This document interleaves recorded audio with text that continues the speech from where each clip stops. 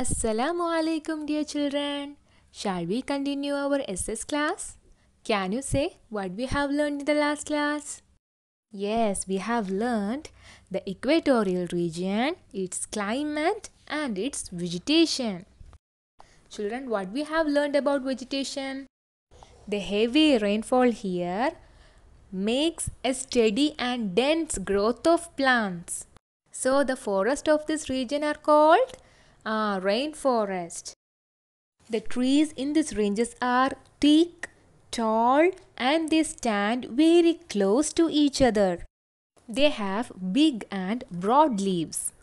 Children, as you see in the picture, the leaves and branches of these trees form a cover high above the ground like an umbrella. This is called canopy. The trees of this region spread their branches to form thick canopy. They prevent the sunlight from reaching the ground. So what will happen? The whole region looks dark and feels damp like this. These trees shed their leaves at different times of the year so that the forest remain green throughout the year. The forest remains green throughout the year so that these forests are known as evergreen forest. Some of the trees found in these evergreen forests are rosewood, ebony, mahogany, rubber, cinchona, etc. Now we can discuss the animal life in equatorial region. We can see a wide variety of animal groups here. That is wide variety of animal species. This region is a natural habitat for them.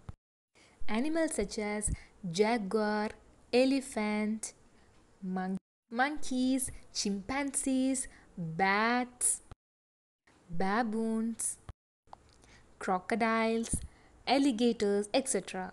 The birds in this region are parrot and toucan. We can see insects such as butterflies and dragonflies. Now we can discuss the people of equatorial region. We know that these forests are dense forests, so it will be difficult for humans to settle in the region. But in some areas of Amazon basin and Congo basin, the population exists in small amounts. There are developed countries such as Malaysia, Singapore are there in this region. They have large population. We can find many tribes in the forest of equatorial region. Shall I tell you?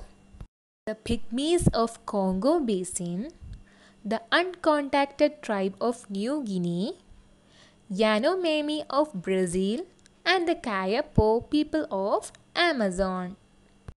Can you repeat, children? Okay, today we have learned animal life and people of equatorial region. Assalamu alaikum.